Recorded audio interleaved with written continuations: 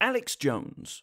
Americans know him as a brash, loud, aggressive, culturally unaware, gun-obsessed conspiracy theorist who's more concerned about being assassinated by the federal government than the real threat to his life, type 2 diabetes. To the rest of the world, however, Alex Jones is known as an American.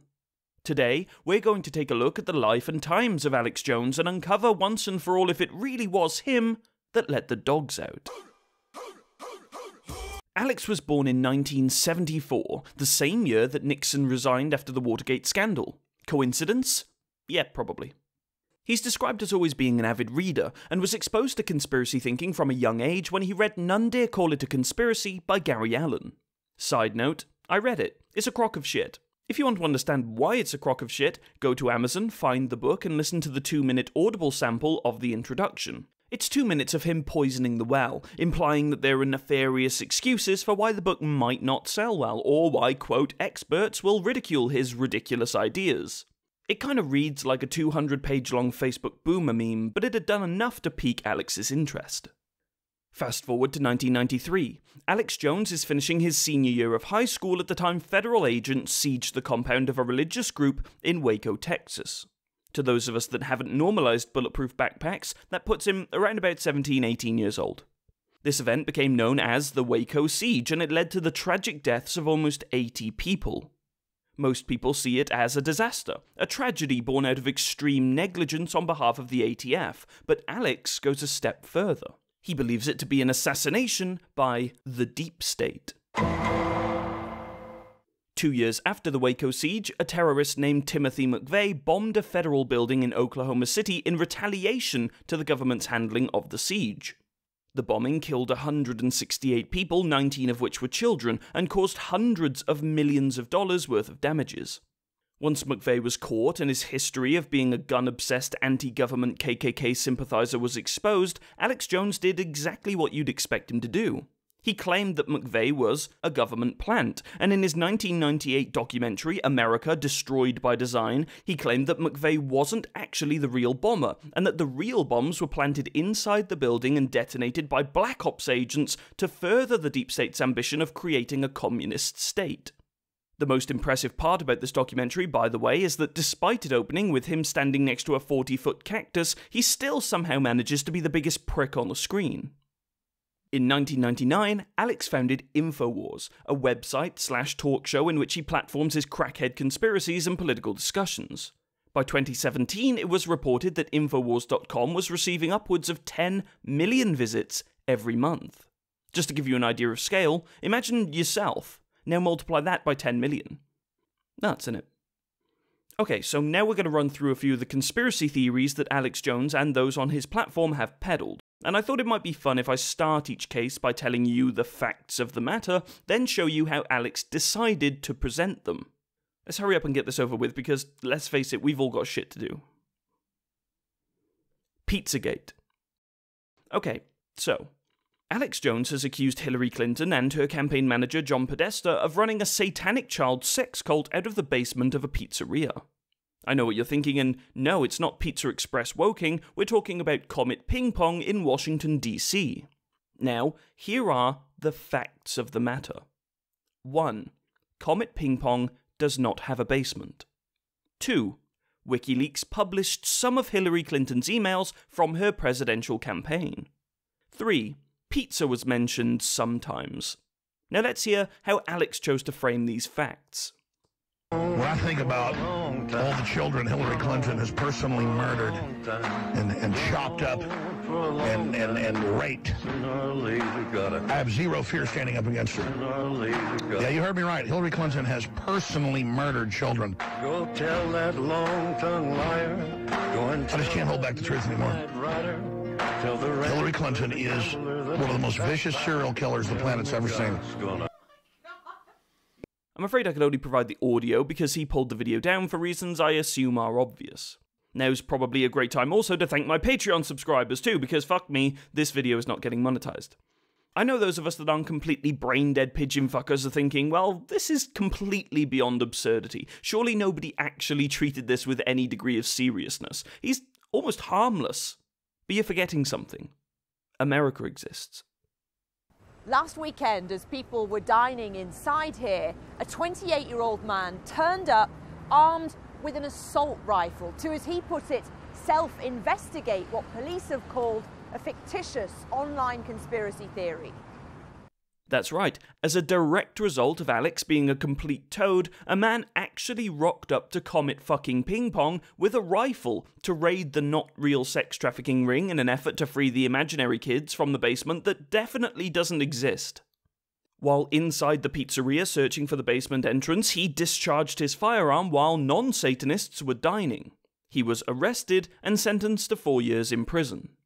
Since then, Alex has scrubbed all mention of Pizzagate from his website and issued an apology that may or may not have been written by a lawyer. He apologises for being a complete twat, for having a stupid brain full of dumb, stupid shit, and for having a stupid face with tiny, little, stupid eyes.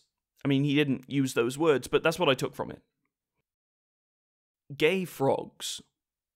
Atrazine. It's a chemical herbicide used in crop fields to prevent the growth of certain weeds, and thanks to something called agricultural runoff, it can be found in the water that surrounds the fields in which it is used. According to the CDC, atrazine can cause some health issues in humans. It can increase the risk of preterm delivery, as well as generally being an endocrine disruptor, which means that it affects your body's natural hormone production. There were also studies conducted to investigate the effect of atrazine on frogs in the area, and due to its status as an endocrine disruptor, researchers discovered that it can cause hermaphroditic change in frogs as well. Well, sounds interesting, right? Well, it is, and if you'd like to learn more, I'll point you to the fantastically thorough video over at Oki's Weird Stories. But we aren't here to talk about Oki, we're here to talk about Alex fucking Jones. Here's how he decided to present the aforementioned set of facts. Now, there it is, the gay bomb. Look it up for yourself. I mean, this is what they're... What do you think tap water is? It's a gay bomb, baby. And I'm not saying people didn't naturally have homosexual feelings. I'm not even getting into it, quite frankly. I mean, give me a break. You think I'm like, oh, shocked by it, so I'm up here bashing it because I don't like gay people? I don't like them putting chemicals in the water that turn the friggin' frogs gay. Do you understand that? Serious crap. I'm sick of being social engineered. It's not funny. Now, if it makes you feel any better, atrazine has been banned in the UK and the EU since 2004 because, you know, duh. And again, just to really nail down the disagreement here, some chemicals being spilled into some water as a result of a corporation trying to maximize profit is not the same as the US government creating gay bombs and seeding it into the water supply to gay up the nation. There really isn't much more to say about this one, but it is absolutely true that the US government did research a number of ways to disrupt a fighting force as late as 2002, one of which was a chemical that made enemy combatants so horny that they wanted to bang their buddies. It's fucking weird, obviously, but it was shit-canned because it was a really fucking stupid idea. Other ideas included a bad breath bomb and a bomb that made the enemy fart uncontrollably. Now, the best thing about the whole story is that it's probably the closest Alex has ever come to even being in the same continent as the truth, but apparently screaming that the US government created a chemical to turn frogs gay has only served to reinforce the idea that he's a completely hysterical ballbag. 9/11. His coverage of 9/11 is really what made Alex Jones a household name. In broken households, but still. Before we get ahead of ourselves, once again, let me just lay down the facts. 1. On September 11th, 2001, a group of terrorists hijacked and crashed 2 commercial airplanes into the World Trade Center, and a 3rd airplane into the Pentagon. There was a 4th plane, but the passengers heroically fought back and the plane crashed without hitting its target, presumed to be the Capitol building. 2.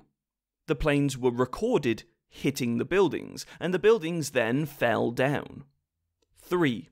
Al-Qaeda took responsibility for the attacks, and all 19 terrorists that hijacked the planes were found to have been members of Al-Qaeda. So what did Alex report? Well, in his broadcast the day after 9/11, he said that he had predicted this attack, which, you know, he sort of did, in the same sense that I predict that I'll take a honking great big shit at some point in the next decade. He claims that the terrorists were trained and funded by the CIA using money from the EU so that the New World Order can take away your freedoms by, like, stopping you putting shampoo in your carry-on. I don't know, I think his argument just kind of shifts as he drifts in and out of his ketamine-induced fever dream. The main gist of his point is that the government bombed itself in order to gain cross-party sympathy so that they can introduce more stringent security measures, further limiting your freedoms. I'm not sure if they just forgot to do the bit where they introduced the communism or something, but debunking this shit at this point is a bit like debunking God. You shouldn't feel the need to debunk it. It's down to the claimant to produce evidence that supports their theory. With that being said, let's have a look at the evidence they show that supports their theory. Obviously, if you still believe any of this shit, it's purely for lack of trying at this point, but we might as well cover it here. 1. Jet fuel doesn't melt steel beams. Yeah, fair enough. Jet fuel can't melt steel. But, to be clear, you don't need to melt steel to make it all wibbly and wobbly. While steel melts at almost 1400 degrees Celsius, and jet fuel burns at around 800 degrees Celsius, steel can bend from as little as 300 degrees Celsius. Turns out, when you fly a commercial airliner into a building, then heat up the steel beams enough for them to turn into wet noodles, the building has a tendency to not remain upright. Apologies if that got too technical for the patriots out there. 2. The only way buildings fall down like that is by controlled demolition. No. Just no. Go look at this video and read this paper by Purdue University. The way the towers fell is consistent with a big, huge plane being crashed into them. Go figure. If you can't be asked to watch the thing or read the thing, just take my word for it, it's really fucking boring. There really isn't really any more to say about this. I mean, to believe that this was committed by the US government in collaboration with the EU and using CIA assets in Pakistan, Iraq, Egypt, and Saudi Arabia, you'd have to believe that not a single person involved in the entire chain has ever decided to come forward with evidence that could expose any of this at all. Alex himself seems to drift between believing that the government is full of incompetent idiots to believing that they have perfectly engineered every major catastrophe in the last 100 years, with no one ever finding a single shred of hard evidence. Make your mind up, Alex. Are they smart, or are they more like you? The New World Order. We've covered a few things by now, and I think it's probably worth me explaining what Alex means when he talks about this mysterious New World Order. So, you know the government, right? Well, some conspiracy nuts think that there's a shadowy secret government within the government that's trying to secretly manipulate power structures to their advantage. They call this group the Deep State. While the Deep State is referring specifically to the American government, the New World Order supposes the same thing, but on a global scale. It's their theory that the EU, NATO, and other multinational groups were founded as an attempt by the New World Order to create a worldwide communist totalitarian government that will rule the world. Naturally, as with any conspiracy theory, this is steeped in anti-Semitism too, and in an effort to fight claims that he himself is propagating anti-Semitism, Alex chose to discuss these topics with Jewish allies like Kanye West and Nick Fuentes. You don't deserve to be called that and demonized. Well, I see good things about Hitler also. The Jew, I love everyone. I'm done with the classifications. Every human being has something of value that they brought to the table, especially Hitler. Now, I'm sure there are some wayward souls amongst us that would think that just because Alex Jones decided to host these people and pay these people and allow them to discuss their hatred of Jews and not interrupt them and actually, now that I think about it, nod along to what they're saying, that he was somehow okay with their messaging. It's honestly kind of hard to characterize these beliefs fairly, mostly because it's really hard to understand the reasoning of someone with the same level of general intelligence as a lobotomized camel, but also because the very nature of these conspiracies is that they shift and change depending on who is arguing with who. Some believe the New World Order is the Illuminati rebranded, while others say that this argument was put out by the Deep State themselves in order to meme the idea of a Deep State. Alex regularly makes spurious claims in this vein, even claiming that KKK protesters were actually Jewish Deep State actors. Ultimately, Alex's claims about a Deep State or the New World Order have absolutely zero basis in fact. The truth is, you could replace Alex's claims about the EU or the New World Order with literally any other organisation in the world, and you would have as much evidence as he does to support your claim. FEMA concentration camps. Back in 2010, Alex Jones co-directed a documentary called Police State 4: The Rise of FEMA. Long story short, and it was a fucking long story, he complains that the government possess powers that would allow them to take control of roadways, food distribution, rehoming people, and all sorts of other stuff that would help in the event of a crisis or a state of emergency. Now, for most people, it's not hard to see the benefits of having a contingency plan in place for an elected government to make sure people are housed and fed in the event of a national catastrophe. But for Alex and co, this really is just as blatant as Red Dawn, which he unironically references several times throughout the documentary. I mean, just looking at the meta of all this, just look at the editing here, and tell me you genuinely believe this is just a well-meaning man trying to find the truth. I mean, for me personally, the most worrying part of the documentary is that it implies the existence of at least 3 more. In his regular broadcasts, he points to FEMA concentration camps as if they exist in the USA right now. They don't, obviously, but a lot of conspiracy nuts seem to latch onto the fact that the US military conducted one training exercise in 2015 and just sort of assumed that meant the government was preparing to manufacture an emergency to enslave the nation, or whatever. That particular military exercise was named Jade Helm, and Alex Jones took to the airwaves once more to explain the significance of this naming. Not that you need me to explain it to you, but the word Jade was an obvious and not racist reference to China, who he claims will later join to help the government enslave the nation. And Helm, of course, is an acronym for Homeland Eradication of Local Militants. I'm not joking, he actually reported that, showing regular humans with not mental brains that you can find conspiracies and dog whistles just about anywhere if only you looked hard enough. Supplements. Alex Jones is funded in large part by the InfoWars store, where he peddles health supplements to his fanbase of basement-dwelling diabetic doomsday preppers. He sells anything from Dr. Jones's top brain mental mind supplements to Survival Shield X2 Nascent Iodine, which is perfect for fighting back against the globalists. Perhaps what's worse than the way he advertises these products is the markup that he puts on them. He sells turmeric supplements for $37, despite similar products being available at around $10. He's pushing CBD oil at $99, despite the same thing being sold at around $25 elsewhere. You can pretty much guarantee that everything in his store is being sold at triple the average market price, but with the promise that there are absolutely no toxins or secret government gay bombs that could turn you or your pet frog as camp as a row of pink tents. And if that isn't worth paying extra for, I don't know what is. In 2022, the Huffington Post revealed that Alex made $165 million between 2015 and 2018 purely by selling overpriced Freedom Coffee and buckets of freeze-dried dog shit. Now, to be fair, the issue here might just be that I don't like how Americans' advertising standards are just so predatory. Call me a cunt, but I think pushing vitamin supplements for quadruple the market rate because you've sold someone on the idea that the government, and apparently their toothpaste, is trying to kill them is just a bit icky. So where can you find Alex Jones now? Well, if you're in Texas, you could probably find him at your local courthouse filing bankruptcy paperwork. Oh wait, yeah, I haven't gone to that part yet.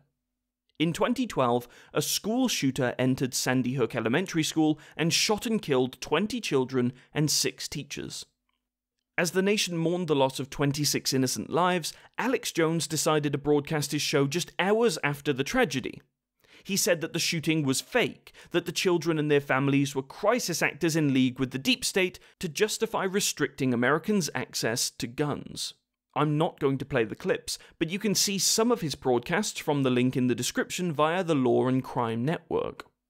The list of dumb, stupid, ignorant shit he broadcast includes interviewing police officers from completely different states about how they personally would have handled an active shooter. He claimed that he predicted a mass shooting, as if that was at all hard to predict in America. He pulled out his usual example of Hitler destroying the Reichstag in 1933 to turn public sentiment against his enemies to show that this was probably the same thing. He claimed that parents were laughing up until cameras were pointed at them, at which point they would just start crying.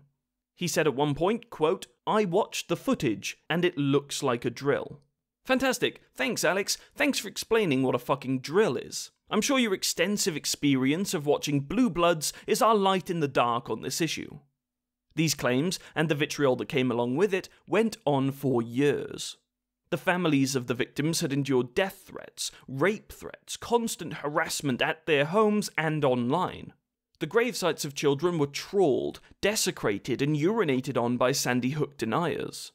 The things that these families have endured because of the rhetoric of people like Alex Jones is unforgivable. After years of attacks, the families did get some justice, though, after they opened a class action lawsuit in both Texas and Connecticut.